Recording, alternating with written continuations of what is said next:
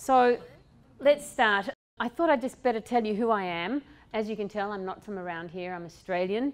Got my first couple of degrees in Australia, went to Canada, got my surgical specialisation in Canada, then went to the UK and lived in Edinburgh at the Royal Dick School of Veterinary Studies in Edinburgh. Was my first faculty appointment, got my British and European specialisation, and then went down to England, Cambridge University, and about almost 18 years ago now, came to Michigan State University, where I have been ever since. I'm a specialist surgeon. I only do soft tissue. I don't do any orthopedics. I let the boys do that. Actually, there's a couple of girls in the team as well. But, you know, orthopedic surgeons are a little different. I mean that in the nicest possible way. So I'm actually head of the whole surgery team there, which means there's 12 specialist surgeons, some of whom are orthopedics, so it's quite a difficult job. 6 residents, a couple of research associates at any one time, and 7 operating nurses. We have a huge veterinary medical centre at Michigan State University. There's over 50 faculty, we have 130 staff, we see 26,000 cases a year, and on my service I see 2,000 cases a year. And I do a lot of talking and travelling as well. I do a lot of clinical research, and my clinical research interests, as you will hear, obviously in upper airway, which I'm very interested in. I also am interested in wound healing and cutaneous reconstruction. Okay, so what I want to talk to you about today, let me know if I'm blocking your view at all, okay? I'll try and move around a little bit. Is I just want to start off by going over a little bit of anatomy, just so that you understand what the upper airway, when we talk about the larynx, and we talk about the pharynx, and we talk about the nasal turbinates, that you know hard palate, soft palate, you know exactly what we're referring to. Then I'll talk about actually what we know about the syndrome, the Norwich Terrier upper airway syndrome. And then I'll tell you what we don't know about it. And then I'll tell you what it isn't, and what people, especially vets I should say, have often sort of likened it to, and it very definitely is not that. I think the batteries might be going on my...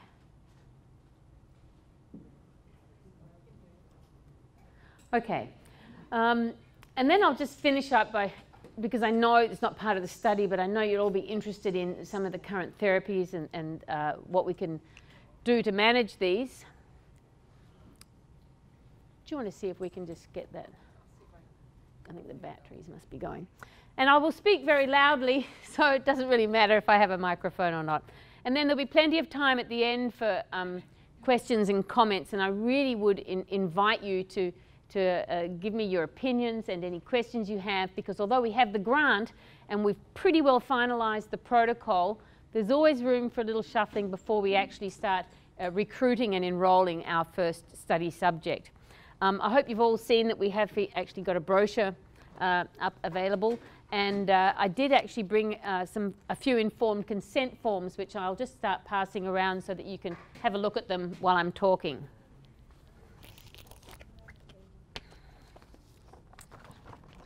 So these are just what the informed consent forms are going to look like. Jane, you've probably already seen them. There we go. Okay, so as I talk about the study, this is what... Okay, there we go. There we go. Oh, I've run out. Okay. All right. So let's talk about upper airway anatomy and just do a quick review or a quick learning of the upper airway. And so we'll talk about the nares. So if I say nares by mistake, I mean nostrils, but sometimes I say nares. The nasal cavity. We'll talk about the pharynx, the larynx, and I won't really talk about the trachea because your dogs have good tracheas on the whole. Okay, so the nose, this is a normal nose here, okay? This is what a normal nostrils look like in most mesaticephalic dogs, and I believe most Norwich Terriers as well. And we'll look at some other noses later on. Now the nose is actually a little bit more complicated than just being the nares, thanks, but because it has a whole lot of different cartilages underneath that planum nasale, the little black bit, that can actually be deformed and thickened and misshapen. But I don't think this is an area to concentrate on very much with the Norwich Terriers, though we will be documenting them and measuring them. Behind the actual nostrils and that planum nasale, we have the nose, and within the nose cavity, and this is really important, there is, it's full of cartilage, and this is a CT, that's a cross-sectional CT, and then this is a cadaver that has been cross-sectioned at a little bit of the same level, in fact exactly the same level, and you can see that it's not just an empty cavity in there, it's full of cartilaginous scrolls, and that's all covered with mucosa. So you can see that the air gets filtered, and as it flows through there in a laminar flow way, gets filtered, and then right at the very back there's, which I'll show you in a minute, there is the olfactory mucosa, which is very strong in the dog. So if now we look at, I drew this last night when I was watching Donald Trump on the television. Oh my God. So I was concentrating on this more than Donald Trump.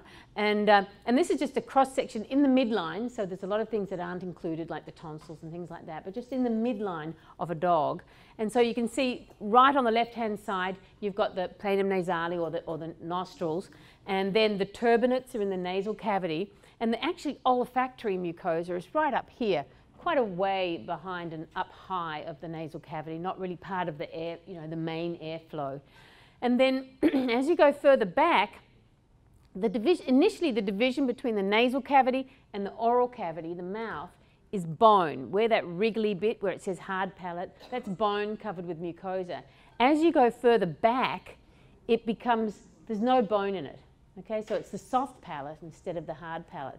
And if you stick your finger in the back of your mouth and you put your finger up onto your soft palate, you'll sort of gag a little bit, you know. So that's, and dogs do too.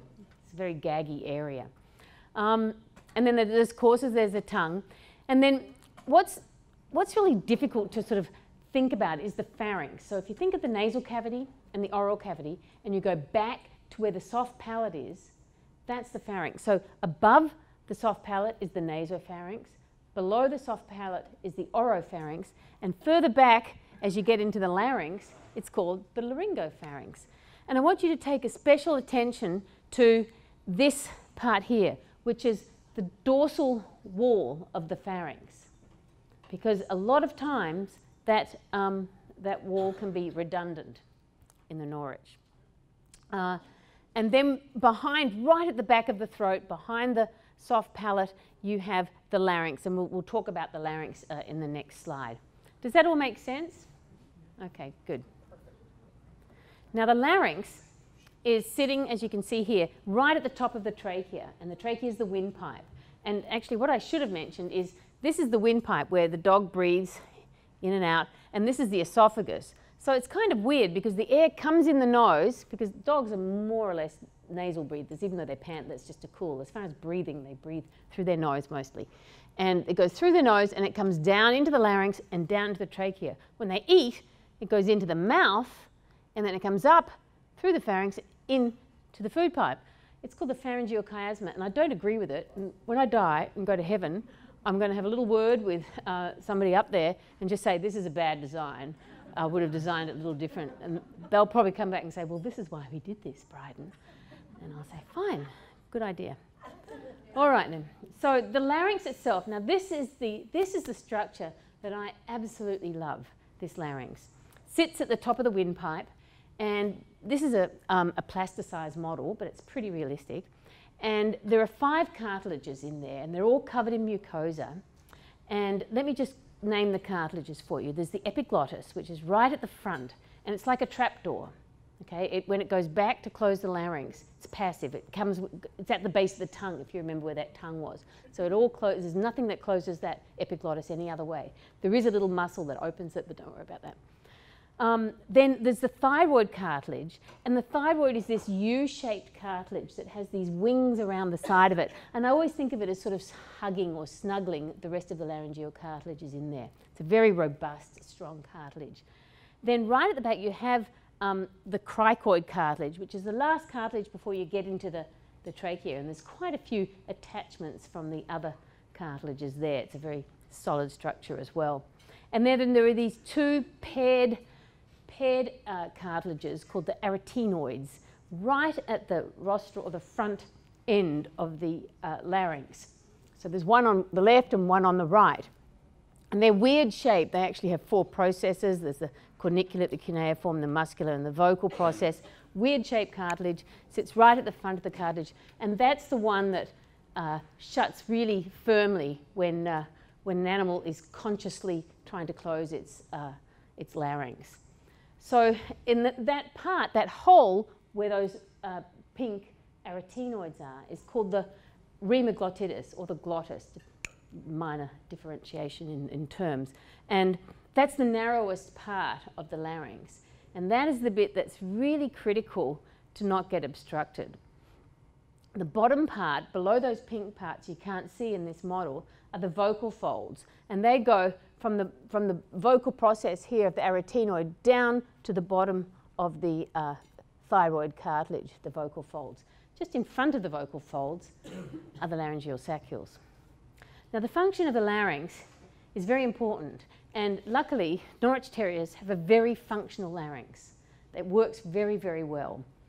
And the functions are that they have to be able to close it so that they can cough or increase their abdominal pressure when they defecate or have, go into parturition, or have, go into, it's not, I can only think of parturition, but you can't, or whelping, yeah, right. I was going to say childbirth, but that's not right.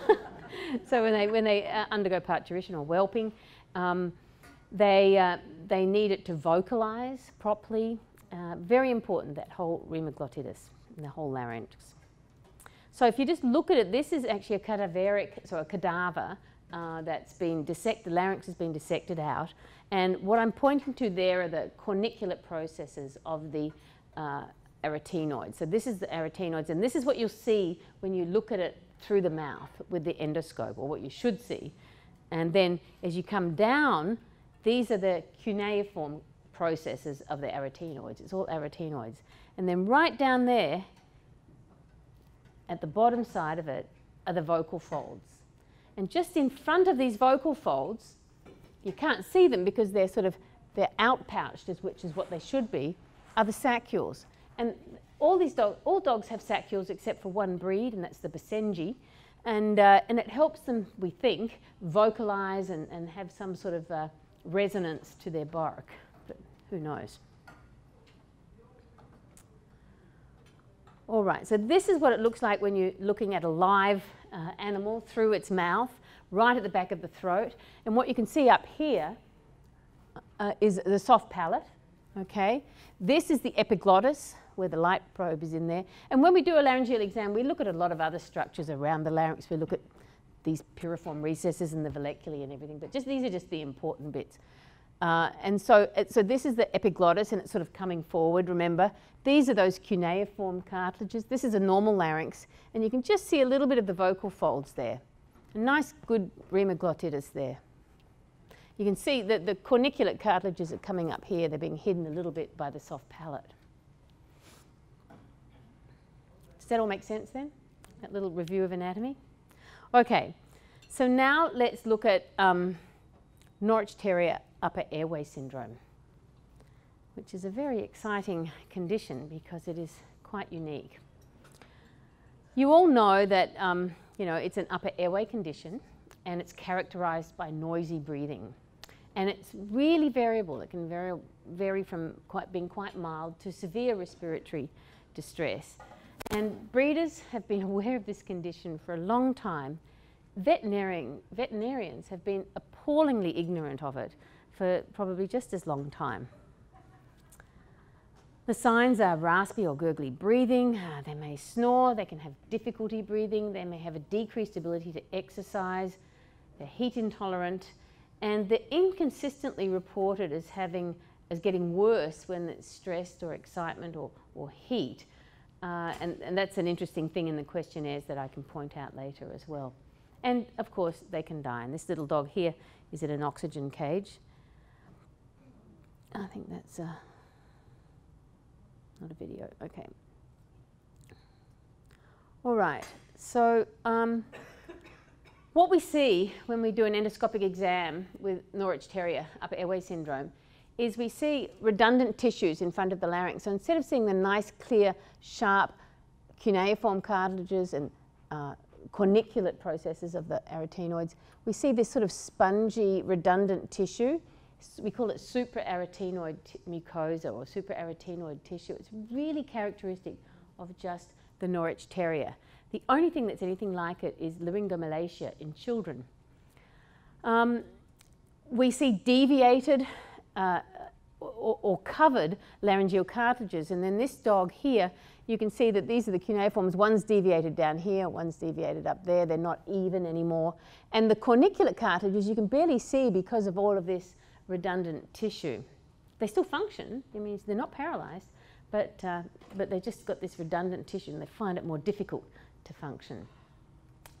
They have a narrowed opening behind the vocal folds. Oh, I should say, sorry, this is a normal one at the bottom for you to compare. And they will often, sometimes, have a redundant dorsal pharyngeal wall. Remember I told you about that dorsal part of the pharynx, the top part of the pharynx. Every now and then they'll have a mildly elongated soft palate. They tend to have large tonsils, the Norwiches that I've seen so far. And, but the nares are normal and the nasal cavity is normal based on the CTs that we have done and the scoping that we've done. And the nare, the nostrils. Okay. Yeah. And so this is just showing you the redundant supraarytenoid tissues. This is showing you the deviated cuneiform cartilages. And then, of course, we have the saccules right there in the middle that are sticking out, as you can see there. So let's look at a video of this same dog. And you can see, in a minute you'll be able to see that he can actually move his larynx. What we do is we induce them under a light plane of anaesthesia, usually alfaxolone or propofol, and then we give them a drug that stimulates their breathing even though they're unconscious, and it's called doxapram hydrochloride. So they take breaths while they're asleep, and then we can see if they're paralysed or not. And you can see he's moving, and that you don't need to see a lot of movement, but he is not paralysed. But can you see as he's moving that sort of loose, sort of almost gelatinous tissue at the top there, and the saccules at the bottom there? This dog had actually had his saccules removed about a week before, but I don't think they were completely removed. So, and they often have quite a bit of phlegm there as well. So you can see the drug has kicked in now. And it's his tongue. Don't worry about his tongue there. Okay. And then what we see once we go behind, and I'll show you in a minute on the scope, when we go behind that where the saccules are and the vocal folds are, there's a narrowing of the larynx, this keyhole shape to the larynx. So this is a normal dog on the left. Unfortunately, both of these dogs have got their tubes in, but endotracheal tubes under anaesthesia, but we will have more that won't once we start the study.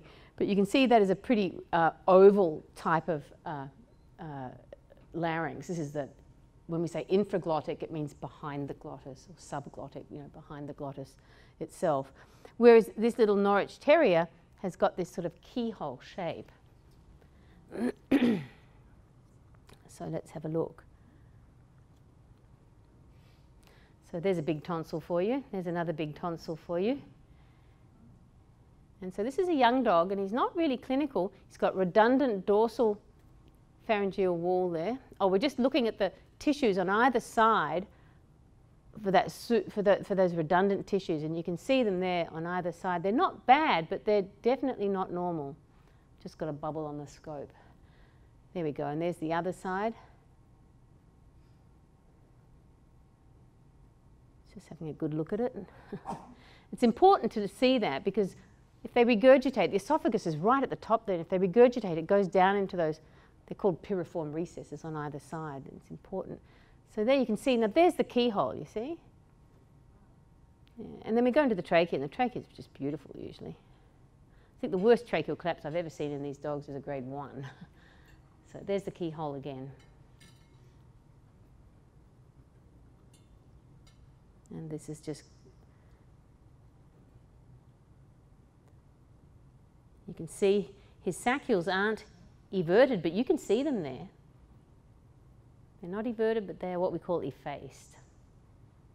Underneath, we look at the valleculae as well. That's underneath the epiglottis and so forth. This is another dog that's 11 years old and is clinical.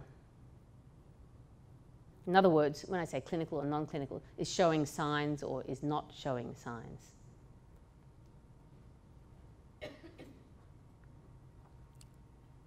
So that's the epiglottis we're seeing. We're using a little Q-tip just to lift up the soft palate there. Sometimes they cough a bit when you lift up their soft palate. There was a little cough there. And we're just having a look in here. This dog has his saccules removed, but you can see there's still some tissue there, and you can see the keyhole. You'll see it in a minute. Again, we're looking at the redundant tissue on either side, and you see how it's sort of all sort of puffy. He's got quite a bit of phlegm there as well. Then we'll go over to the other side and have a look. And it's really spongy when you look at it. And you can see at the top there how you can't really see those lovely corniculate processes there because they're covered with this redundant tissue.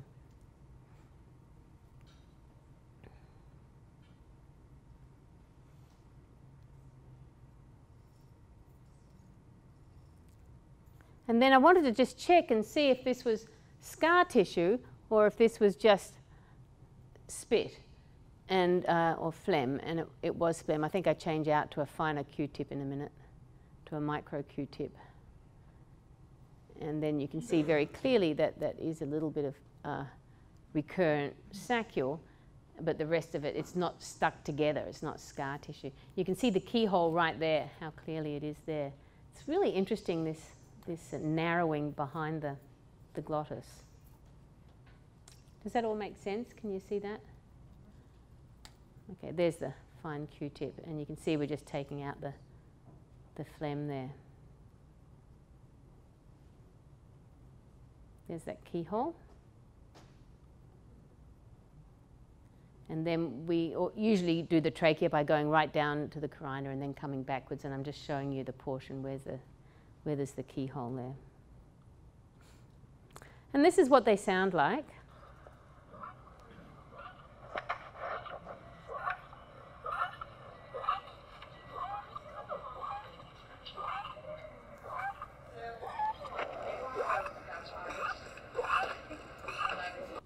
This was a particularly bad dog. This was actually the first Norwich that I ever saw. She's in an oxygen cage there. And this is what she looked like on video. And look at those cuneiform cartilages. They're overlapping. Her airway, you can hardly see where her airway is at all here then. We did a permanent tracheostomy on this dog. I'll show you her in a little bit. Once we get into her trachea, she's got the keyhole shape there. It's a bit out of focus, sorry.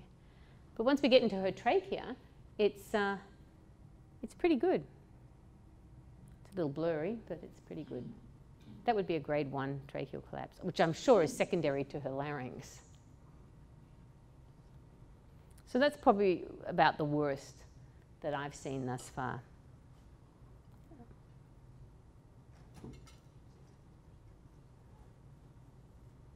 I'll show you her after surgery later on. So that's what we have in the Norwich Terrier. Now, what do we actually know about the upper airway syndrome? Well, a reasonable amount has been written in the breeder gazettes and in the newsletters and so forth, which really documented quite well. But in the peer-reviewed literature, there's hardly anything. In 2013, Linnell Johnson, who's actually going to be a part of the study group, which is great, she's a good friend of mine as well. She's an internist, but that's okay. Oh yeah, she'll love it. So she looked at 16 dogs. This was a great paper. She looked at 16 dogs, some of which were clinical, some of which weren't clinical. In other words, some had signs, some didn't have signs. 12 out of them of 16 had everted saccules. 12 of 16 had this redundant supraarytenoid, this redundant tissue in front of the larynx. 11 of them had laryngeal collapse. And the first sign of laryngeal collapse is actually everted saccules. And then 12 out of the 16 had a narrowed infraglottic lumen, that keyhole shape behind the glottis. So, and she, you know, said, this is really interesting, we should do something about it. And then in 2014, Koch did a study looking at 23, but all he was looking at was, that's not true, the main thing he was looking at were skull indices, which is based on radiographs. And he looked at these 23 Norwich Terrier skull indices and compared them to just a few brachycephalic and mesocephalic. So brachycephalic are the short-nosed breeds, and mesocephalic is sort of like a normal nosed breed, and as opposed to a dolicho, really long-nosed breed. And based on one of those three skull indices, so this is the S index, the length to width, and the craniofacial angle, based on one of those skull indices and Nares measurements, and the rhinomanometry, he said the breed was tending towards brachycephaly. In other words, the reason that we were seeing these laryngeal changes is because the breed was becoming brachycephalic, which is kind of an interesting conclusion, and you'll see why he came to that when I talk about brachycephalic disease in a minute. But the thing is that the upper airway, all of the changes in the larynx in a brachycephalic breed are due to the nose and the nares and the palate.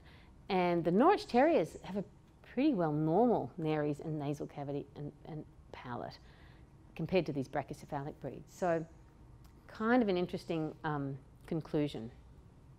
All 23 did have abnormal laryngoscopy findings, but they weren't clearly described, which is a shame. So we did some preliminary work when we were writing the grant, so that we had, you know, it's always good when you're writing a grant to show that you've got some preliminary data to support your hypotheses and so forth. And so we actually had 39 dogs, but they're incomplete data. Some of them are just like videos from, you know, Europe and so forth. But we have 39 on our enrollment log, but it's not for the actual study. It's just dogs that we're collecting. We actually have 6 dogs that we've done CT and endoscopy, and we've seen no abnormalities of the nares, either the external or the internal nares, and that's a different thing, or the nasal cavity. And we've done 17 dogs, actually we've done more now, but we did 7 at that time when we were writing the grant, 17 dogs which we had good endoscopic data on. And what we found here was very similar to what Linnell Johnson found, which is that there were 5 clinical, 12 non-clinical, and we found exactly the same on our physical exam, which was good, but it was a non-exercised physical exam. We didn't run them up and down. And the interesting thing is that we looked at a number of things in the oral cavity, like you know, the tonsils, were they inflamed? Was the mucosa you know, looking inflamed or reddened? Was there a lot of phlegm in there? Was the palate elongated? Was the dorsal pharyngeal wall redundant? Was the epiglottis deformed? Was there redundant, you know, that excessive supraarytenoid tissues? And so forth. Were the laryngeal saccules effaced or partially everted or fully everted? And was there infraglottic narrowing? And what we found really marked was that just nearly all dogs, whether they were clinical or not clinical, had some sort of saccule eversion, whether it was effacement or partially everted or fully everted. And almost all of them had this infraglottic narrowing. Now, some of the others had, you know, they had quite a lot had these redundant arytenoid mucosal tissues. Quite a lot had the dorsal pharyngeal wall mucosa, and what we should have done is taken that back to weight, which we will do in this study, look at the body condition score of these animals at the same time. And a few had these elongated soft palates, but they were just between 5 and 8 millimeters long. Nothing was more than 8 millimeters long, which is really not even worth getting out of bed to cut. If it's that small. So we know a little bit. What we don't know, first of all, we don't know the true prevalence of the condition in the breed. We don't know how variable it is within the breed, which is what a big thing about this study will let us know. And is it consistent? Are the changes consistent, which I suspect they will be, seeing you know, what we've seen so far with these cases. And if they are consistent, if it is a consistent, what we call phenotype, in other words, the presentation of the condition is very similar within a range in each dog, then it's more likely that it's going to be, you know, caused by 1 or 2 or more gene mutations, which is great because then we can test for them. What about the age of onset? You know, is it congenital? Are they born with it? Is it a juvenile onset condition like laryngomalacia in children? Or is it a late onset condition? Or is it a combination of these? Does it progress? I mean, we probably think it does, but have we actually documented that it does progress over time? Is there an underlying gene mutation? Is there a heritability component? And if so, what is the mode of inheritance? Why is it in the Norwich and not in the Norfolk when they used to be the same breed such a long time ago? Is it similar to a human condition? So this little guy says, this needs to be clarified. And he can't speak properly because he's got a stick in his mouth. And I should tell you the number of pharyngeal stick injuries that I've taken out of dogs. Okay, so we've looked at the upper airway anatomy. We've looked at what it is. Let's look at what it isn't. Are there any questions so far? Yeah. I guess you were talking about redundant tissue. Yes. And I'm only seeing like 12 out of 17 have that. So it seems like the phenotype's actually very mixed. 17 out of 17. Well, I thought it was just 12 out of 17. The redundant written white tissues. Oh, of Linnell's? Yeah. Right, yeah, yeah. And so maybe these were very young dogs. I don't know. Yeah, that's what she saw. Yeah, so it isn't always there. And I think what this study will show is, I don't know, but we'll see. Maybe in the young dogs it doesn't go there. It's never completely normal though. They're never as clearly defined as in a young brachycephalic or as in a completely normal mesocephalic dog. But yeah. I do think it's very variable. But the changes are in the same area, the same tissues all the time. Yes? Can you repeat the question? I will.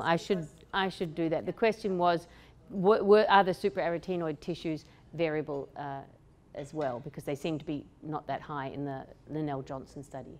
Was there another question? Yeah. Yeah, I thought that Chris Zink in her study of the Norwich and Norfolk, she looked at the Norfolk, and some of them were not normal either. Right. They seemed to have signs of. Right, great comment. So the comment was that when Chris Zink did her study on her labour of love, the post-mortem study, and she's actually on this study group as well, that she found very young, first of all, she found changes in very young Norwich Terriers, as young as I think 2 days some of them were. But then she also found some Norwiches that seemed to have similar larynges. I mean, sorry, Norfolks that seem to have similar larynges. But it's not a problem clinically in Norfolks, as far as I understand. Is that correct? Mm.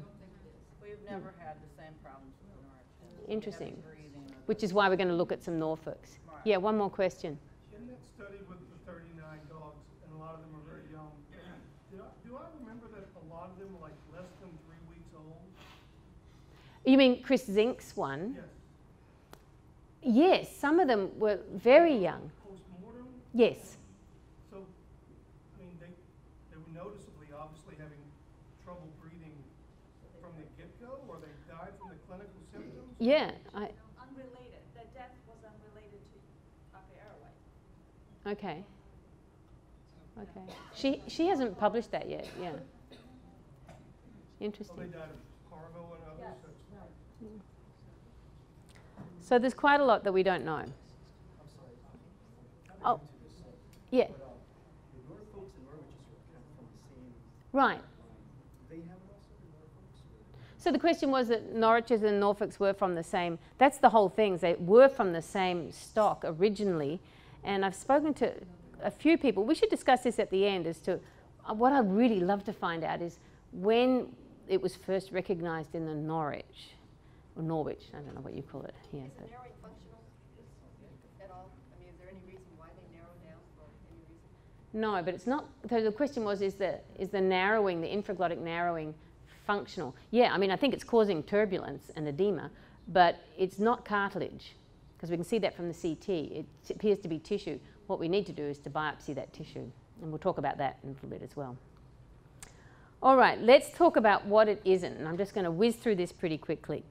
The two things that vets seem to come up with because they're not aware of the Norwich Terrier problem is that it's laryngeal paralysis or brachycephalic airway syndrome.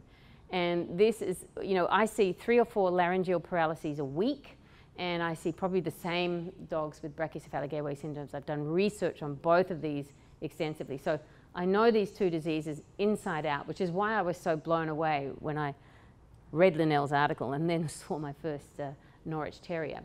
So first of all, laryngeal paralysis is the loss of the nerve supply to the muscles of the larynx, to all of them actually, except maybe one muscle, the cricothyroides, which is innervated by another nerve, but don't worry about that.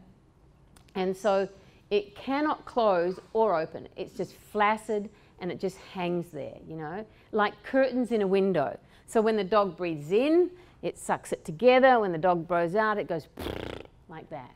Okay? It's completely and flaccidly paralyzed. And that leads to air turbulence, which leads to a bit of swelling, of course, because any turbulence in the respiratory mucosa leads to this massive swelling response. And of course, if it's swollen, then they get more obstruction. And if they can't breathe because they're obstructed, of course, they panic, they get air hungry, and they go, and so they make these huge inspiratory efforts, which, you know, completely collapse it down. The best drug we can give these dogs with laryngeal paralysis is actually ACE. We actually sedate them heavily, and 9 times out of 10, they don't need it. They're zonked, and they don't need as much air, and they're actually fine until we can work them up and take them to surgery. And that 1 time out of 10, then we just take them to surgery. Anyhow, there are many causes of laryngeal paralysis. And there's congenital causes, there's a juvenile onset causes, there's causes that are associated with a severe polyneuropathy, like in the Leonberger and in the Bernese and in the St. Bernard and in the Bouvier des Flandres. And this is a whole different lot. The most common one, about 85% of what we see, probably 90% of what I see, probably 95% of what I see because it's my research area, is what we call geriatric onset laryngeal paralysis polyneuropathy. And that's the old Labrador that comes in going, and the most common procedure we do with that, it's actually a slowly progressing polyneuropathy, but for immediate respiratory relief, we do a tie-back procedure or a cricoarytenoid laryngoplasty. And that's the common surgery we do with that. And what we do is we open up one side here. Now, if we did that in a Norwich Terrier, we've got all this tissue here. And if remember, the esophagus is just here. So if they reflux or regurge, and it can't go down here into the piriform recess, it's going to go straight in there and they're going to aspirate. So I don't think this is good technique for the Norwich Terrier. So let me show you, this is a normal laryngeal function. So you can see he's had the respiratory drug, and you can see when he breathes in, he opens up, and when he relaxes even, it's still a little bit open, you know? Even when he's relaxed, it's still a bit open. Okay. It should never be closed, should it? I mean, oh, absolutely. When they're swallowing, well, I mean, not when they're breathing, no. That's what I meant. But when they're swallowing, they snap it closed. In fact, most of the muscles snap it shut. It should be pretty open. Yeah, that's a good question, is when it should be open and closed. So when they're coughing, when you cough, you go, so you close it and then you open it suddenly. Most of the muscles of the larynx close it. There's only one muscle that opens it. And so, the other time is when you're straining, then you close your larynx, you're closing your glottis. But when you're breathing, not so much us, because we use it because we talk, but when a dog is breathing just normally, it probably just rests a little bit open. Okay. Now, when they're doing a little bit more walking around and sniffing and everything, when they're breathing in, it goes open and then it relaxes. In, open, relax. When they're running around maximally or chasing a rabbit, it's just wide open the whole time. Okay. So here is a laryngeal paralysis case. I'll straighten it up in a minute. Oh, which way to straighten it? Oh, other way. There we go. Now you can see how it flutters there? That's the dog breathing out. So all you can see is a flutter, and that's just because he's breathing out and it's flapping in the breeze. Sometimes you'll see actually paradoxical motion, and they'll actually, when they breathe in, they suck it together. There's absolutely no movement there. Sometimes you see little fasciculations, which is a sign of denervation. Okay, so it's not laryngeal paralysis. Okay? All the Norwiches that we've examined endoscopically, we've given doxapram, and their larynges work fine. Thank goodness, too. So it's great. Another thing that it isn't, I believe, is brachycephalic airway syndrome. And let me tell you why I think this is the case. This is a mesocephalic dog. Pretty similar, I'd imagine, to a Norwich Terrier, actually. And of course, as you know, does anybody here have brachycephalics? Yeah, I've got one too. They're so bloody cute, aren't they?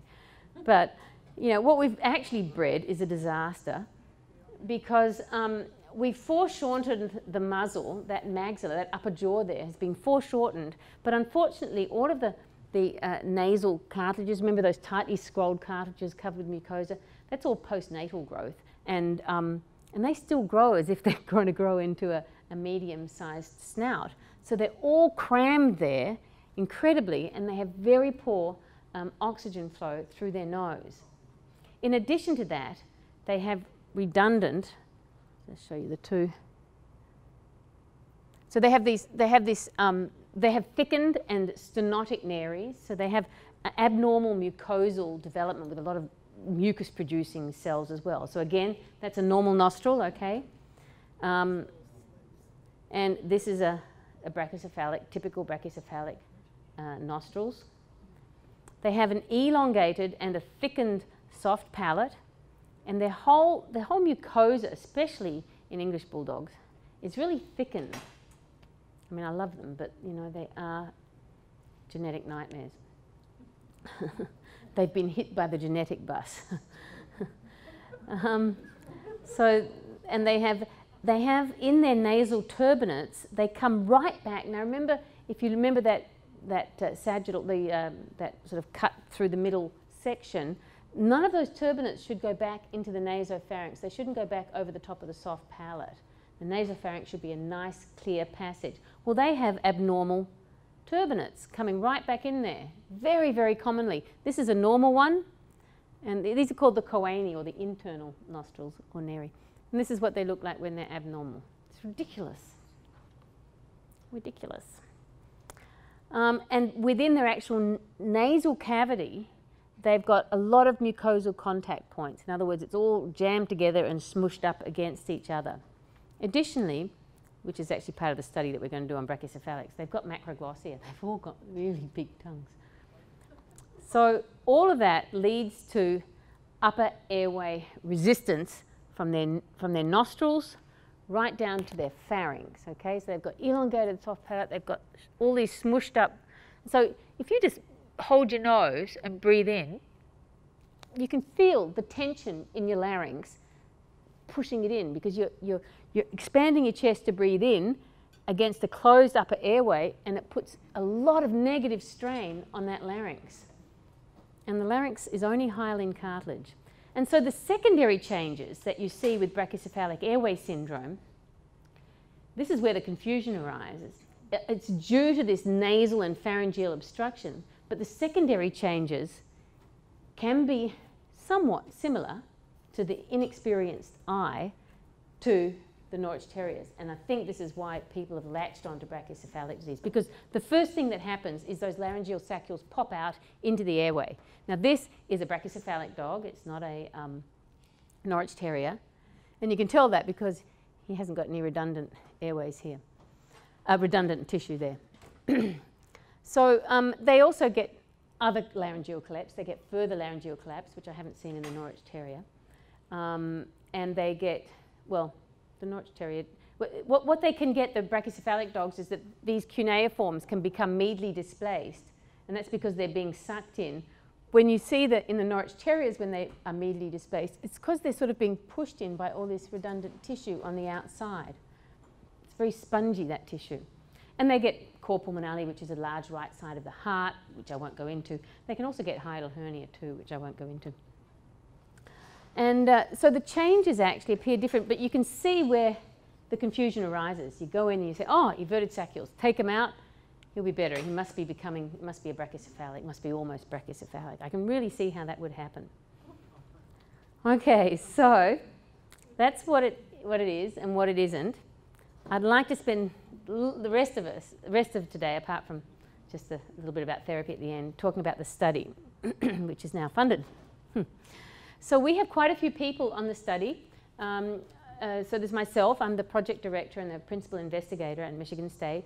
And because I want to do nasal impedance, I've got Dr. Nathan Nelson, who's the most brilliant young diagnostic imaging person I know, and he's at Michigan State as well. Linnell Johnson at UC Davis. Kelly Thiemann at Texas A&M. Eric Monet has just joined at Colorado State University. And then I have some pathologists, Christy Metelka at Michigan State and Christine Zink, who was at Johns Hopkins, is going to be involved. And then because I've got to have an anesthesiologist close by, I have Sheila Robertson, who's a fantastic anesthesiologist. Stephen Carey, internal medicine, that does a lot of respiratory impedance work. His PhD was in that. Jeffrey Schoenebeck is the geneticist who's now at Roslin Center, very keen to be involved. He doesn't have funds to do the GWAS or the genetic studies right now, but I'll be extracting DNA and banking it along with the pedigrees so that when he gets funding, we can just send it over to him. And then I have a couple of recent graduates that are helping. Jennifer Strauss, who was at the Kentucky meeting with me. She's now an intern at Texas A&M. And then Grace Lau, who is a graduate research associate with me and will be doing a lot of the grunt work. And of course, also on the team, we have the Norwich Terrier Club of America, a very eclectic group of people. And of course, all the breeders and owners that are going to be part of the study, as well as the Norfolk Terrier owners and breeders that I'm hoping will be a part of the study, and of course the dogs, and who are just wonderful. And I should say right now that everybody that has come across these dogs has fallen in love with them. Even the printer who printed this brochure apparently came into the PR place at Michigan State and said, "I love these dogs. I want to get one." I said, "Oh, I could put you in touch with a few people." So he obviously didn't read it very closely. I felt like saying, "Wait a year and then we will." But so it's all part of a big team, which I'll talk about again at the end. So our goals, we have 4 main goals. In fact, we have 2 main goals and 2 secondary goals. Our first goal is to develop a really accurate standardized severity grading protocol that vets can use and breeders can use, and this is going to be developed by performing a detailed questionnaire of enrolled subjects, a detailed physical examination, detailed upper airway endoscopy in 150 Norwich Terriers. And I'll talk about that goal in a minute. Then we're going to, the second goal is to compare head and neck CT images between Norwich Terriers and Norfolk Terriers, and then I have another study going which is looking at brachycephalic and mesocephalic dogs, and we're looking at nasal impedance and CT images, and I think this will be, these 2 studies dovetail really nicely so that we can actually see if the Norwich Terrier is heading towards brachycephaly or not.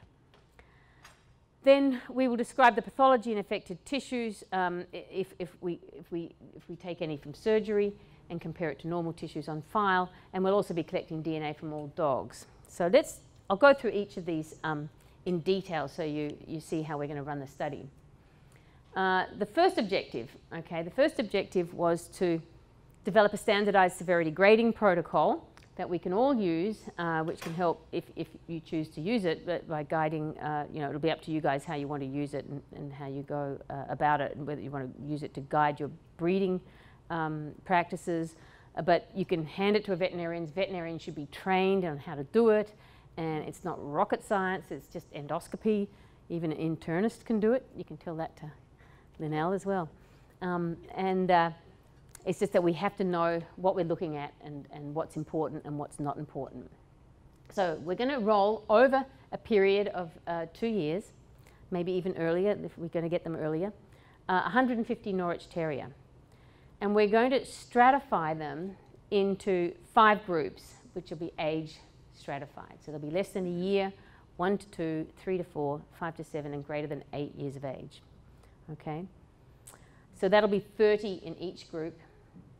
And all the dogs initially that want to be in the study will be screened We'll go through an informed consent, which is what I was handing around.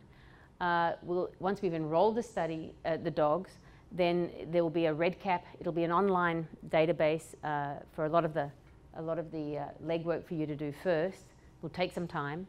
The history questionnaire will be online, but then when you come into us, we will go through it again. And then they'll have an endoscopic examination, and I'll talk about that in a minute. So this is the informed consent, and this covers everything, including the second objective, which I'll talk about in a minute. And it really just describes what the entry criteria for this study is. And basically, the dog can be any age. It can be clinical or non-clinical. That doesn't matter. It could have had its saccules or not have its saccules out. It must not have any other comorbid conditions. So it can't have liver disease or kidney disease or anything like that. It's got to be otherwise healthy apart from its upper respiratory condition. It's got to have normal lung film, though these guys, their hearts do run a little big. Don't worry about that. We know about that. It's got to have normal blood work and so forth. And that will have to be done before we accept them into the study. You'll have to do the online questionnaire, which I'll talk about in a minute, and then we'll corroborate that at the enrolment booking. And so it's getting permission for CT and rhinomanometry, because some of these dogs will undergo that, and also for blood for DNA and upper airway endoscopy. And it just describes what it is, and talks about the DNA if we can get it, the pedigree if we can get it, which my last study with the longitudinal study like this was in 11-year-old Labradors, and the guys, oh yeah, I think we got it. Hey hun, where's the pedigree of the dog? I think with you guys you'll all have the pedigrees readily available and be fabulous. And then it just sort of mentions that any surgery that's done is not covered by the study, so that would be out of pocket. But other things are, the initial blood work and thoracic radiographs aren't covered by the study either, but everything else is the CT, the anaesthesia, the upper airway endoscopy, and the rhinomanometry. And I'll talk about that in a minute, don't worry. And then we just tick off what you're giving permission for, and you just say that you've understood what the informed consent is, and it's been explained to you. You've probably signed these sort of things before for when you've been in human clinical trials. It's just like signing proxy consent if you're a parent entering a child in a clinical trial, except we don't have the HIPAA and all the FDA rules, thank goodness. And then I think one of the questions is at the very end was you do or you do not give permission for your dog to be used in educational purposes such as tonight. Yeah. Those of us that have taken our dog to you already, can that data be transcribed into this? Or? So the question was, can the data that we have already on the dogs, on the preliminary data, can that be used in the study? Some of it can, which will be great, which means we've got a head start. Not as much as I would want, and in fact, I haven't gone through it all yet, but I think quite a few of them can, anyhow, quite a few of them can. Will you let us know? Oh, don't you worry. You'll be contacted, yeah. Will they be graded? The ones that were done prior, will they be graded? They will be, but not until right at the end, because we can't develop the grading system until we've analysed all of them. The question was, can they be graded? Yes, I mean, I'm hoping that all the dogs will be graded at the end. So that's the whole idea. So then there's this initial history questionnaire, which this is a paper form, but this will be on the REDCap, so we'll give you a login, and you'll have your own login for it. Yes? I think the concern is, would the dogs from preliminary studies be graded? Yes, we can, we can go back and grade those via the endoscopy. Then the initial questionnaire will be done online, and then when you come in for your scheduled enrolment booking, we will then log in online with you, and we'll go through it again just to make sure it's absolutely accurate. And really try and be as accurate as you can with this history questionnaire, because we're relying on you to tell us exactly what state your dog is in. And so it's really important so we can correlate it to the next step, which is the video endoscopy. And we do quite a detailed video endoscopy, much more detailed than the ones I've just shown you. They're sort of edited just so you can see the bits that I wanted to point out. But it's quite detailed. We record it, and then we'll view it offline for filling in the form, because we don't want to keep the animal under anaesthesia while we're saying, hang on, I've just got to write this down.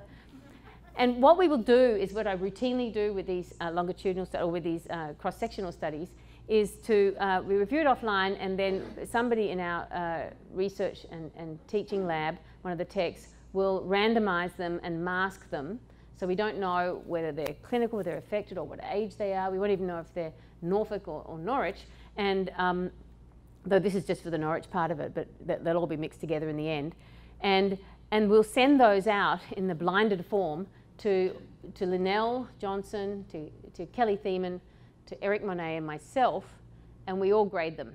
Okay, we all fill in this form, basically, not grading them. We fill in this form, and then we'll run a test for agreement between observers, a kappa statistic, and see what sort of assessment we have. So the outcomes of this first objective is that the final endoscopic results will be correlated to the clinical status of the dog based on the history questionnaire and the physical examination. And then we'll develop this NTUAS severity score, which will weight various endoscopic features to the severity that the dog is showing on clinical signs. And we can report these for each age strata, and we may be able to determine then, as we get older and older with the different strata, whether it will, whether it progresses, if it gets worse as they get older. But the best thing would be to follow each dog out longitudinally. And from there, we hope to, or we expect to be able to develop an accurate classification and grading scheme that breed clubs and veterinarians can do, combining the history and the endoscopic examination. So the second objective of the study is to compare head and neck CT images between Norwich, Norfolk, brachycephalic and mesenterocephalic. We'll also be doing rhinomanometry on them. I should have put that in there. So remember, we've got those 150 Norwiches that we have 30 in each of those age groups. Well, we add to that just 25 Norfolk Terriers, split them up into the age groups, not as many, so 5 Norfolk Terriers in each age group. And in fact, we'll age match them to the 5 Norfolk Terriers. So we'll pick 5 Norwich Terriers, or we'll probably be doing one and the other. So we just fill them up in each group. And we'll be looking at these dogs. So these are 25 dogs, 25 Norwich Terriers and 25 Norfolk Terriers. And we'll be looking at these in combination with the data that we get from another study, which we're actually running right now, which is actually quantifying upper airway obstruction in brachycephalic dogs compared to mesenterocephalic dogs. So we've got the 25 Norwich Terrier, we've got the 25 Norfolk Terrier, we'll have 25 brachycephalic, and they'll all be stratified into similar age groups, and then 25 mesenterocephalic dogs. So we'll be doing the screening, informed consent, enrolment, history questionnaire, endoscopic examination. But what will be different about these 25 Norwiches and 25 Norfolks, from this study's point of view, is that we'll be doing CT of the head and neck and rhinomanometry, which is measuring the obstruction in the nasal cavity. And I'll tell you how we'll do that in a minute. First of all, the CT is a fairly benign procedure. We just sling the upper jaw as they're sort of heavily sedated, and they sling the upper jaw, and we just run them through. It takes 30 seconds in our 16-slice helical CT, and we get a beautiful image of their nasal cavity. And so far they've been normal, but I want to prove it. We'll also, because we'll go back far enough, be able to have a good look at their larynx as well, their infraglottic narrowing. So we're going to be looking at the turbinate density, and I won't go into the details of this, but there's a specific way of measuring turbinate density in these dogs. And remember, we'll be doing it also with the brachycephalic and the mesenterocephalic.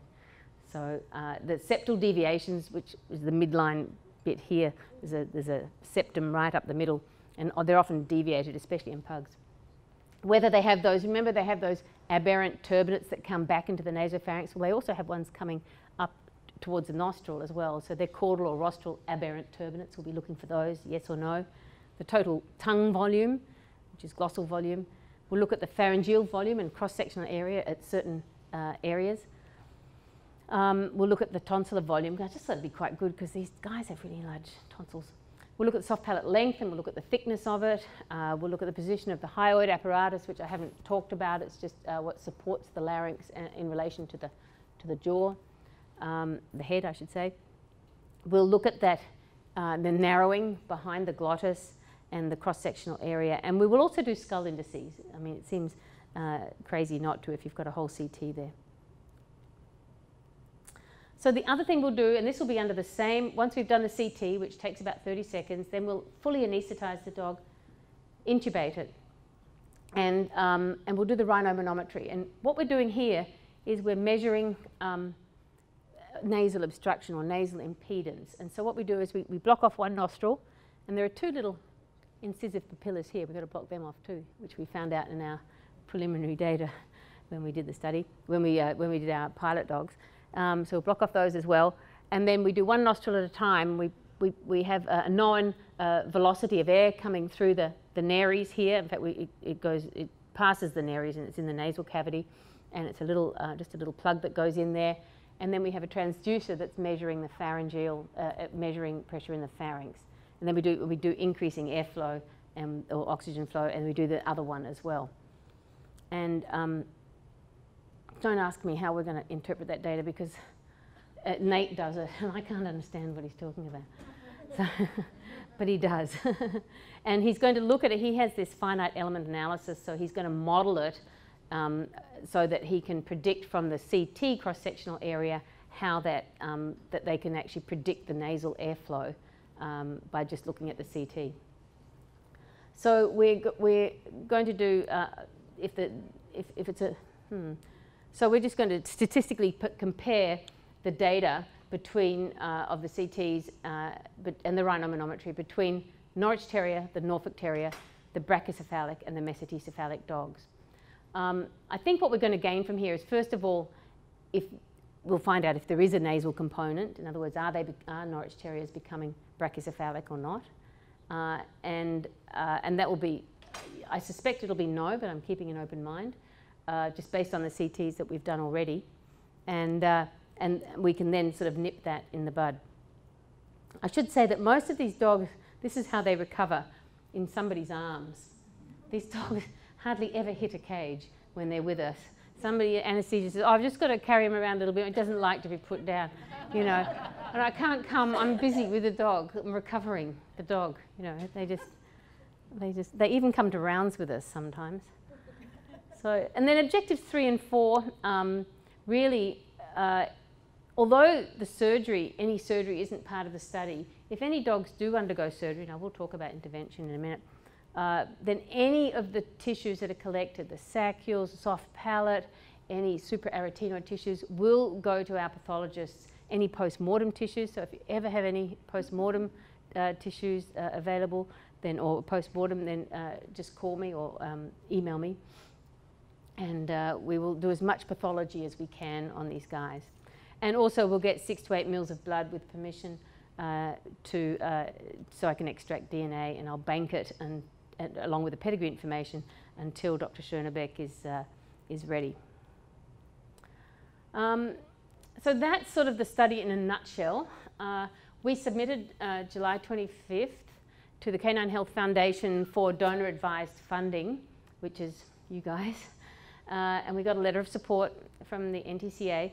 Our budget is actually just under $70,000.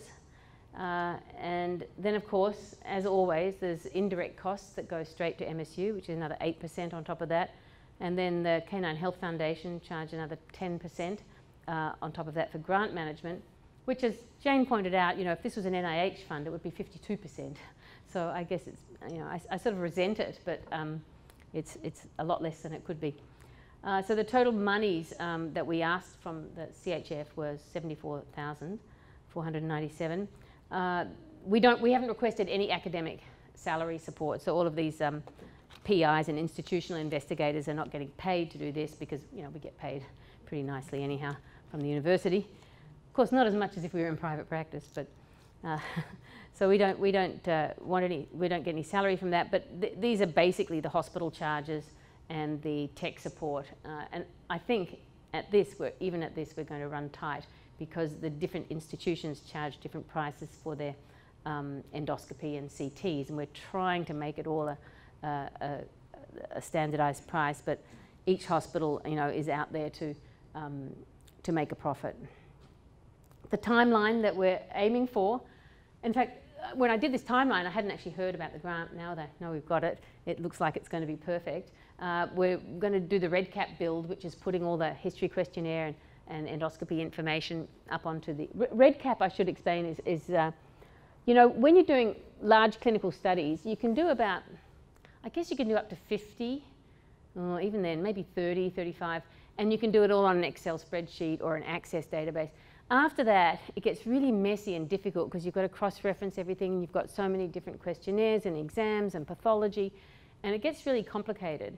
But to get really good clinical trial software, it's owned by the pharmacologic companies, a lot of that software, and it's incredibly expensive. It's like $26,000 to develop and $6,000 a year to maintain.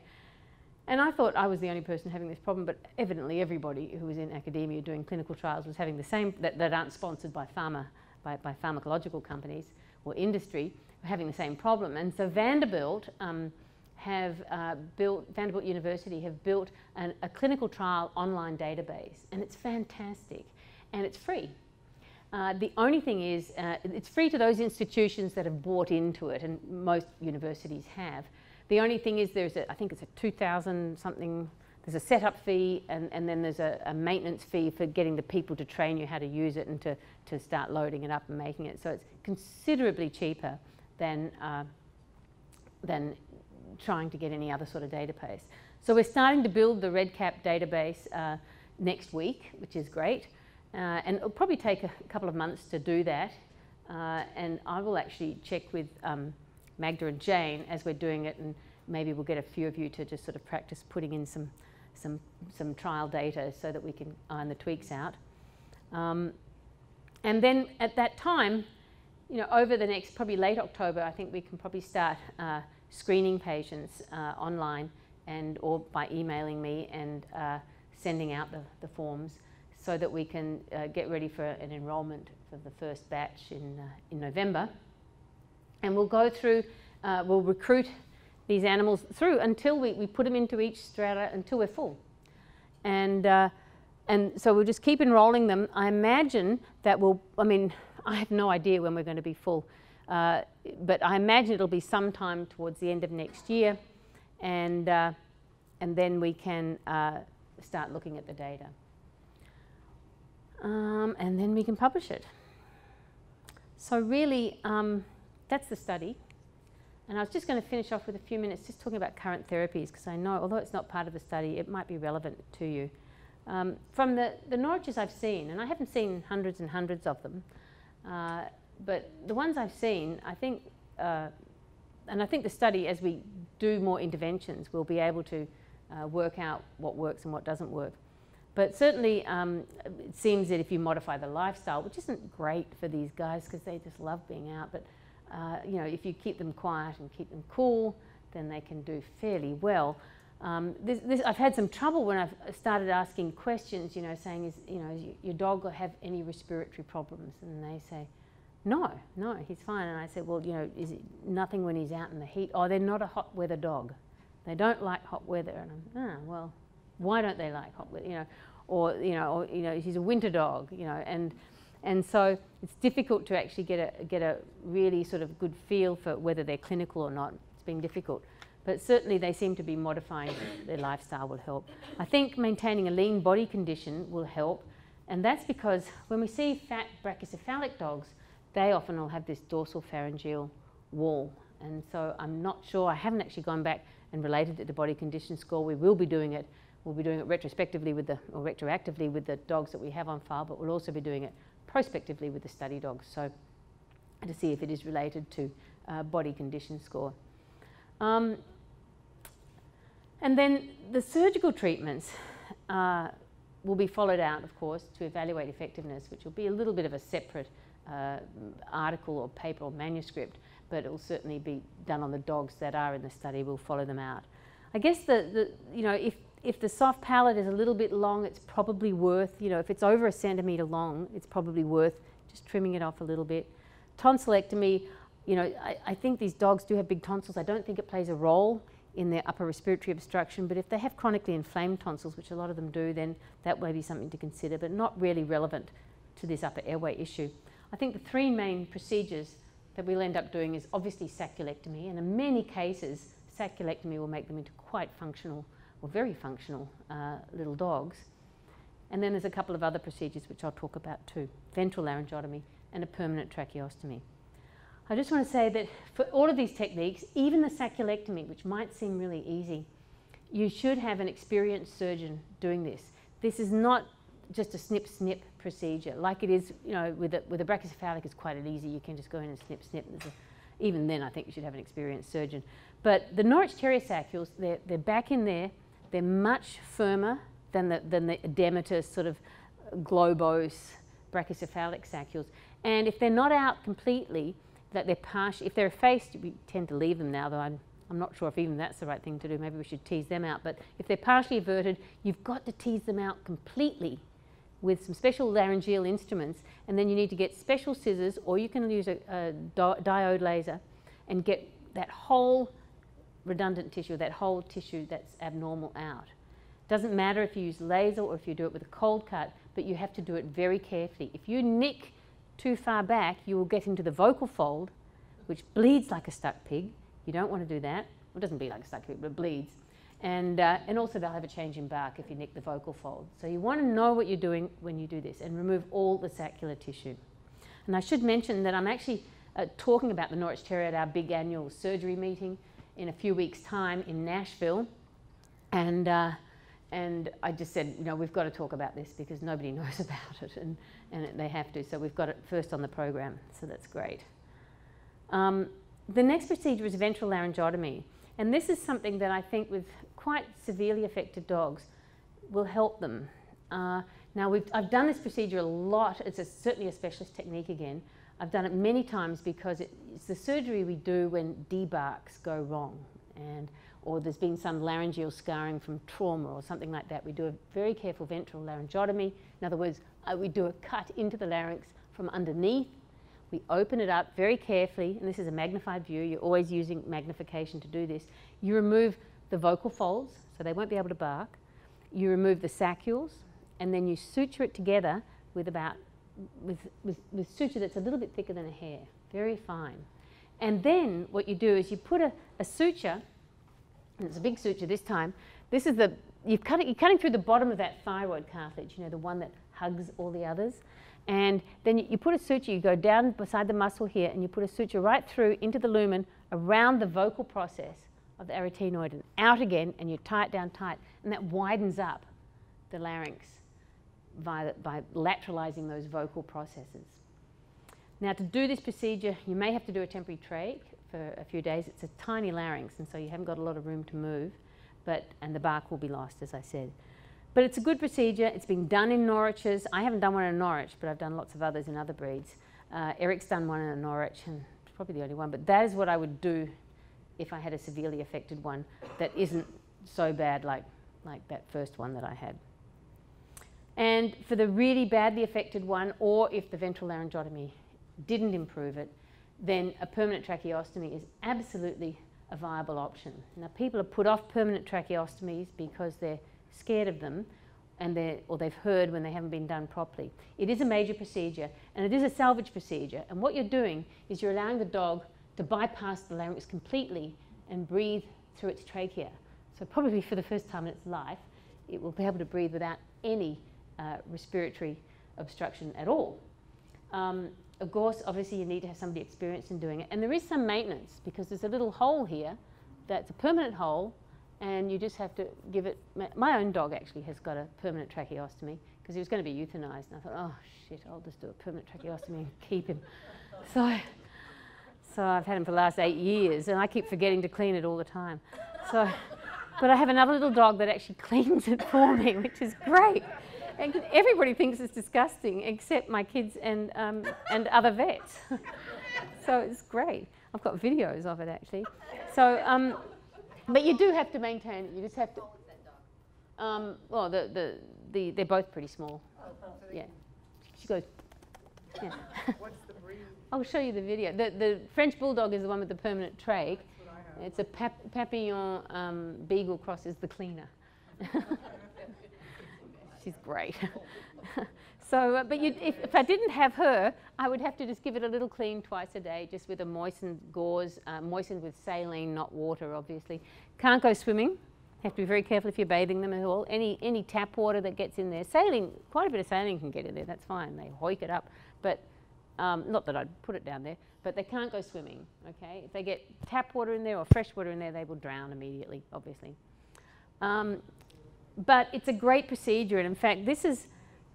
This is just some slides in it. You can see what we do is we bring the muscle round behind the trachea to push the trachea ventrally or downwards closer to the skin, and then we carefully remove the ventral aspect or the bottom aspect of the cartilage rings, but we leave the mucosa there so that we can open it out and suture the skin. And that's why you've got to get somebody who knows how to do it, because if you just cut a hole in the trachea, it'll close down again.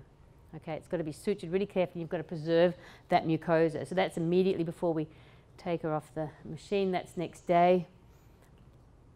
And this is her. So this is the one you remember. Wait a minute. So remember her from before in the oxygen cage, not even exercising. Did you say this was a 7-year-old?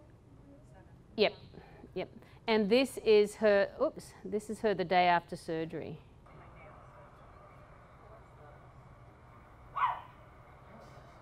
That's not her. No, that was another dog.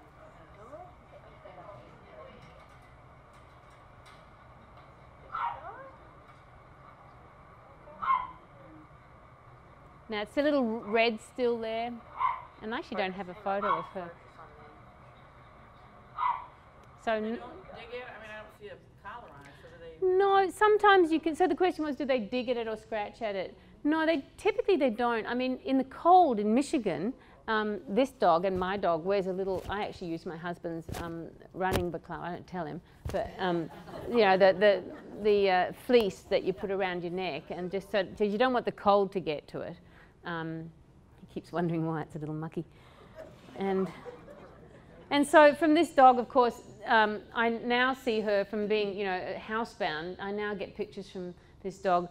You know, she's now hiking in the Adirondacks, and now she's down in Austin, where she could never go before because of the heat, and now she's on Mackinac Island, cycling around the island. And honestly, this dog leads a charmed life, and I just live vicariously through her. So don't write off temporary tracheostomy, and I can certainly speak to you or your vet. I have lots of presentations and slides on it that I can share with your vet or with you.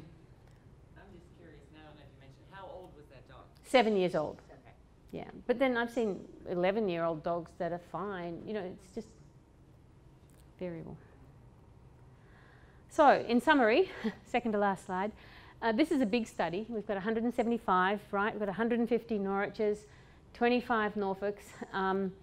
The relationship between our study group and you and your dogs, obviously, is critical. I can guarantee that everything will be confidential. All these pictures here have been used with permission, and they haven't been named. Everything is identified by their NTL number, and only I have access to that enrollment log.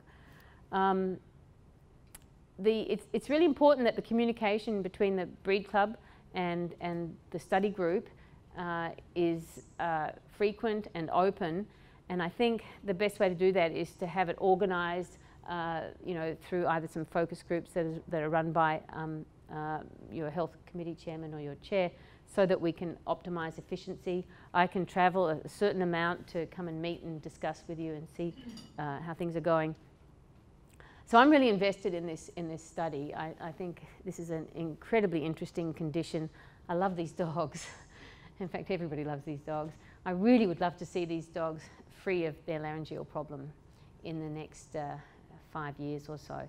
And I think if we work hard, we'll certainly get some answers that will lead us towards that, especially once we get the genetics going as well. But once we have the grading scheme accurately characterised, we can start working towards that. And you know, this could be a shining example of how breed clubs and clinical researchers work together, and the Canine Health Foundation will say, well, look at that Norwich Terrier study. Wasn't it great? All right then, thank you very much for listening to me. I hope I haven't gone on too long. You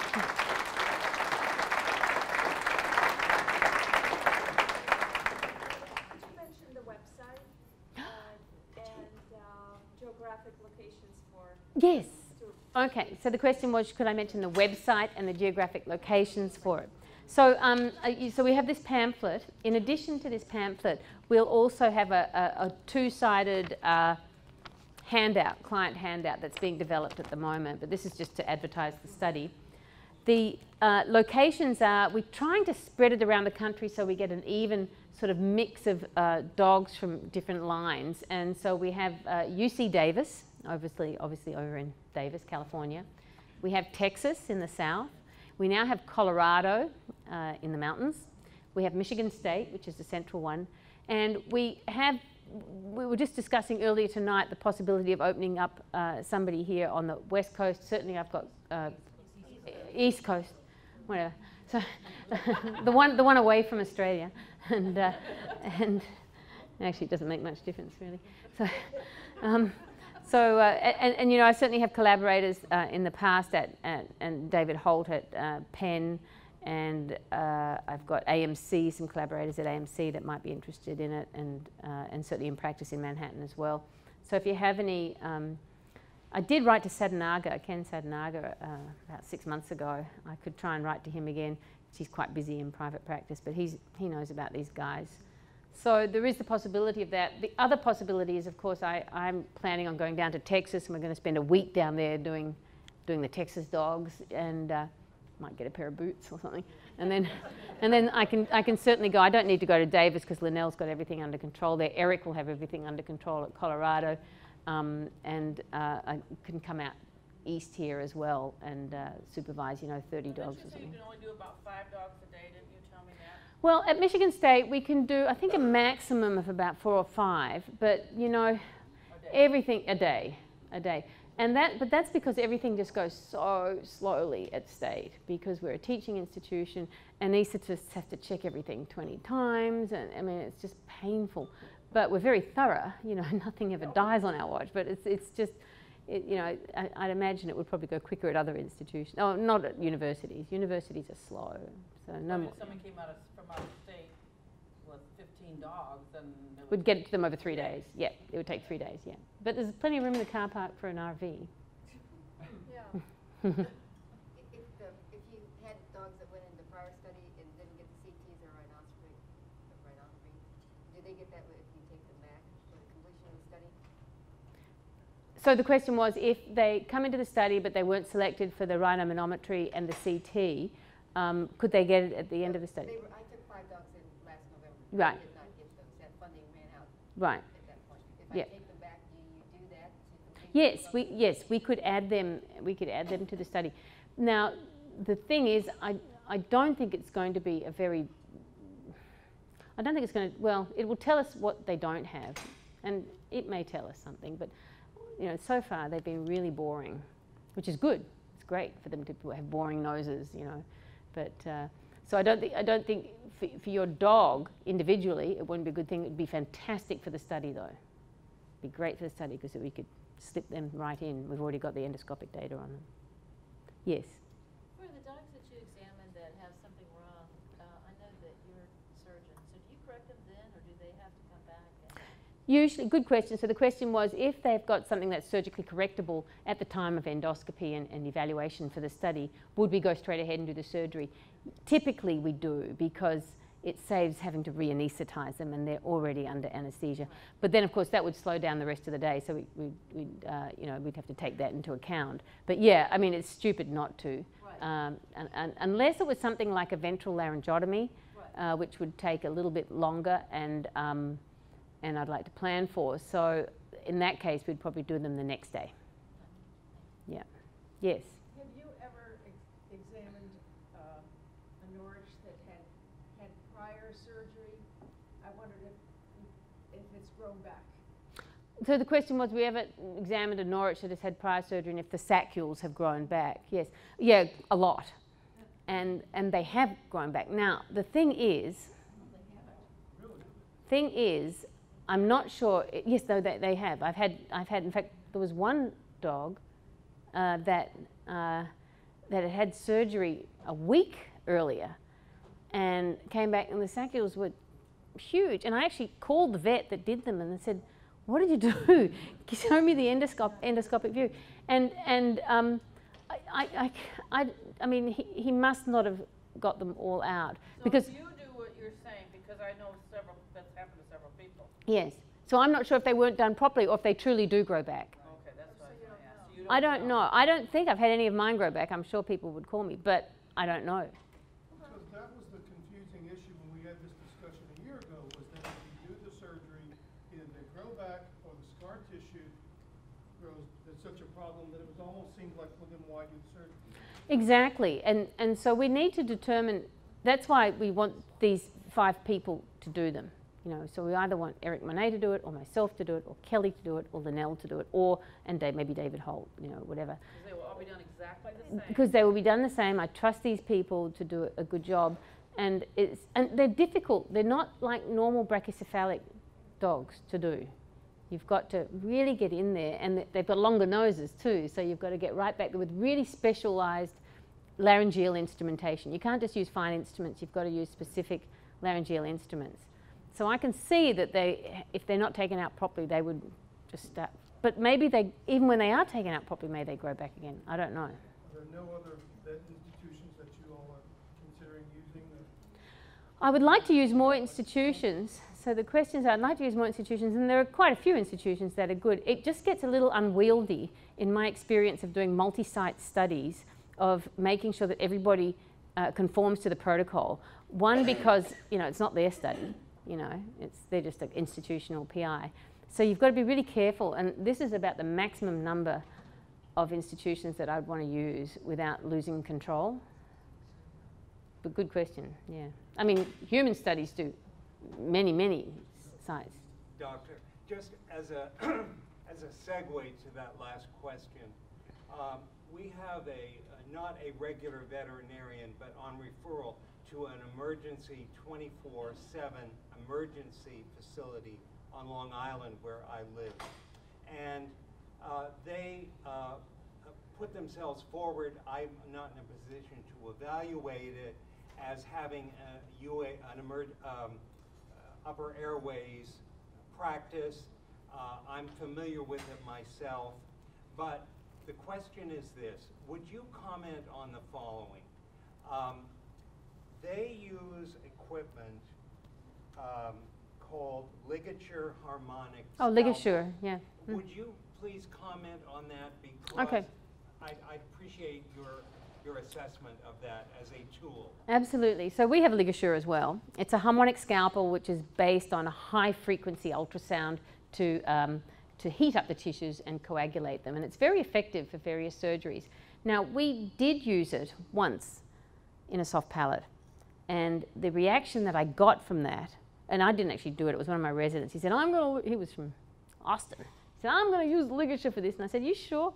And he said, yeah, I think so. And anyhow, it swelled up really badly, and I don't use electrocautery in the mouth, and I don't use anything that causes heat in the mouth because of the propensity, or the respiratory tract anywhere, because of the propensity for swelling that can occur, and then you've got obstruction, you've got to do a temporary trach. So I would either use a cold scalpel, or if I had a diode laser, which is different than a normal CO2 laser, because you actually have to touch the tip to the tissue and it sort of vaporizes it, that would be reasonable. And it's very focal, it doesn't disseminate the heat like a ligature does or like electrocautery does. So I don't, but I know some vets do use a ligature for their soft palates anyhow. They can't use it for the saccules. So well, I guess if they got there's a small forcep in, that would be interesting. I don't think so. Yeah, so I personally do not like using the ligature, and I now won't let my residents do it. So but there are vets that do, and there are probably surgeons that do. It would be an interesting discussion to have at ACVS actually when I'm there. I'll bring it up. Yeah. I know this may not be something you can answer. Is there going to be an estimated out-of-pocket expense per dog? Well, Anticipating of good question. So what is going to be the cost to the participant that isn't covered by the study? So if you do the blood work beforehand and the thoracic, chest x-rays beforehand, and they're normal, then and it's within a month, then we won't repeat them. Everything else will be covered by the study. So the anesthesia, and it's all in the informed consent form. The anesthesia, the CT, and the endoscopy are covered, and if it has rhinomanometry and CT, sorry, and endoscopy, anesthesia and endoscopy. The questionnaires obviously won't cost anything. The only thing that would cost more would be if we recommended that your animal undergo a surgical procedure, and then of course it could be something like $2,000. So. Yeah. I would imagine if it requires surgery, it could be anywhere between $1,500 and $2,000, because some of the anesthesia would be taken off. But it'd be a night in CCU and everything. Yeah. What dogs do you want in the study? Because are you going to get people's pets, or is this only going to be for like breeders? No, I would like. So if we know of a Norwich Terrier that has an issue, Or a Norfolk. then they're welcome in the study. Yeah. What I would like, obviously from the point of view of running the study, I would like to get a good cross-section, but we'll just start filling up each age strata, and once one's full, once we've got 30 dogs in, the 3 to 4 age group, whatever it is, then we don't include if your animal's in that age group. Advantageous for Norfolks, really. This is just a comparison. Yeah. So Yeah, it's going to be harder to get the Norfolk owners because, why would they do it? To help Norwich breeders, Well, there's quite a few Norwich breeders. That's what I'm hoping, yeah. Now the other question is, do we take dogs that have not had their saccules out or that have had their saccules out? And I think we've seen so many that have had some sort of saccule surgery that we will have to include them. But it's certainly one of the questions in the questionnaire. What about age? Well, we're going to admit 30 in each age group, each of those 5 age groups. Once we've filled up one of the age groups, then we won't admit any more into that age group. What is the oldest age group that you're Greater than 8. Okay. Yeah. All right. Oh. What is the safe, like, we have a 15-year-old that sounds like a steam engine. Like she's 15? Would you feel like that's a safe age to put her through this, or is it she's too old? So the question is, if you have a 15-year-old, is it safe? Now, I get this question all the time because I operate on a lot of aged animals. And old age itself isn't a disease. If the chest radiographs are good, the heart sounds good, the blood work is good, we may get a cardiac consult, but if anesthesia is happy, then I'm happy. And Okay. yep. So we don't lose animals unexpected. We see a lot of trauma, but No, we just didn't know. Okay, one more question, and then I'm happy to talk to people afterwards. Yes. Are you interested in family groups? Right. We would like to get a cross-section. Can you repeat? Oh, I'm so sorry. Are we interested in family groups? So what we would like to do is not get a whole lot of dogs from one line, which is why we're trying to go at all these different places around the country. I think what we'd like to get is a true characterization of a large cross-section of the breed in North America. Well, in the US, basically. Yeah. So from the west coast to the east coast. West coast to the east coast, the south, and yeah. Okay, well thanks very much, and I'm here all night.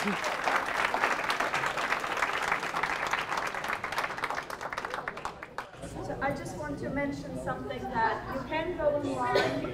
There is a website. Oh, I forgot to mention that we have a website. It's not quite finished yet, but I will send it to Magda when it is finished. As soon as they've tested it, we will have on Michigan State University, we will have an NTUAS website with all the information, including all the brochures and so forth on it.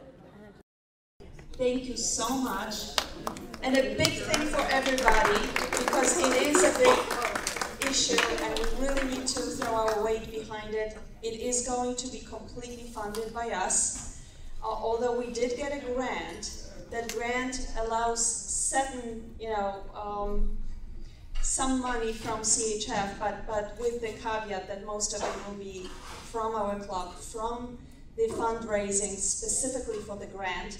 Once I have the grant number, you will be able to go and, we'll send this information, we'll be able to go to CHF and donate online, and that will be a tax-deductible donation. Or right now, you can go to that website at MSU and donate directly to Norwich Terrier Upper Airway Syndrome study at the university. Also tax deductible, but you have to designate your donation that it's going specifically to that study. And we'll have also fundraiser. I think Tammy will be telling us all about that, but please help us, support it with participation, with getting Friends with Norfolk to participate, and with money. Thank you.